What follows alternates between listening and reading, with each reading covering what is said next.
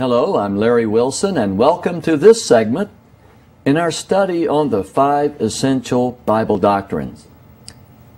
We have examined salvation by faith, we've examined the state of man and death, and of course these studies are just short little clips designed to encourage you and to help you to investigate God's Word more thoroughly and more completely than perhaps you have before. I'm here in Round Rock, Texas, and Letty Kincaid has graciously consented to participate in this discussion. And Letty, welcome to the broadcast. Glad to have you here. Thank you, Larry. In this segment, we want to talk about an essential Bible doctrine that most people have never heard about.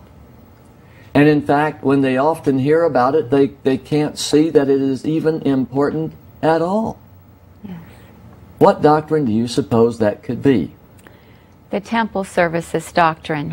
Yes. The sanctuary service. I say that, Larry, because I had the same thoughts. How can this be important? It's from the Old Testament.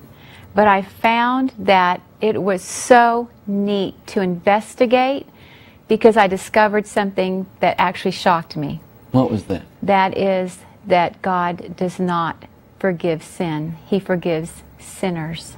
Big difference. There is a big difference. God does not have an eraser where He erases our sins. Of course, we studied earlier that the books of deeds are for the recording of our sins, so there's no way that our sins, when Jesus forgives us, that they're just erased and forgotten and we move along. Many people believe that salvation operates on the big eraser theory. Yes.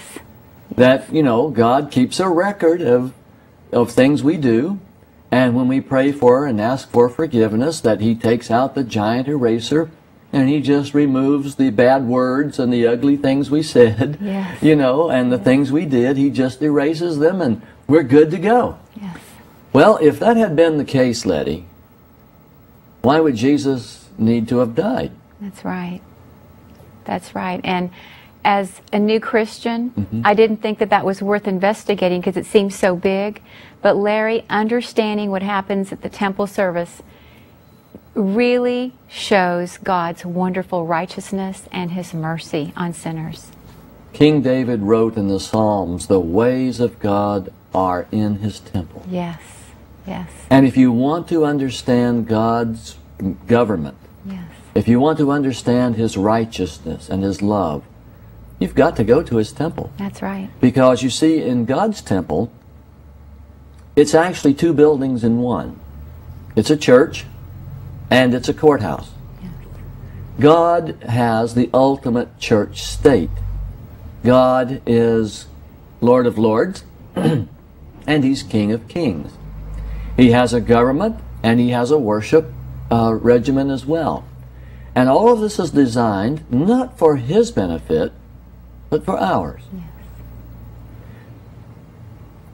Sooner or later, every Christian who investigates the Bible with a great deal of enthusiasm runs into the fact that there is a temple in heaven. Years ago, when I was studying Revelation, just beginning to study, I discovered that there's an altar of incense in heaven. There's the Ark of the Covenant in heaven. There's the altar of burnt offering in heaven. There's the 7 candlesticks in heaven. I found all the furniture of the old tabernacle in heaven, and I wondered, what's this all about? Most Christians today believe that the Old Testament has really been done away with, and all the things written there were way back then under the old covenant and are no longer important. But that is not the case. I'd like to go to the computer and have you look at this text, Letty, and our viewers can see it too. I want you to see that Paul makes a profound statement. Hebrews 8 verse 5, Paul says they, that is the priests, they serve at a sanctuary that is a copy and shadow of what is in heaven. In other words, the sanctuary on earth is a shadow of a reality that is in heaven. This is why Moses was warned. I like that word. Warning. Warning. When you're about to build this tabernacle, God told him, see to it that you make everything according to the pattern shown you on the mountain. You know why God was so insistent? Because the sanctuary, the tabernacle on earth, is a copy of the one in heaven. And if Moses messed up the model built on earth, our investigation and our study of God's ways would be all messed up. Yes. Yes. Now, there's another text I want to read to you here in Hebrews 8:1. Let's go back to the computer and look at this verse.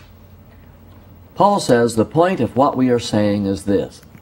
We do have such a high priest, speaking of Jesus, who sat down at the right hand of the throne of the majesty in heaven, and who serves in the sanctuary, the true tabernacle, set up by the Lord, not by man.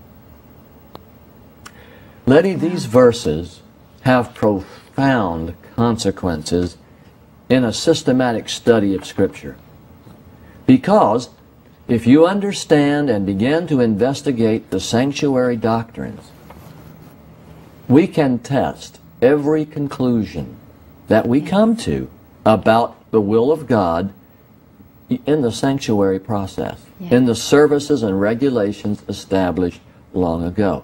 Because the earthly tabernacle is a parallel of the heavenly. And I use the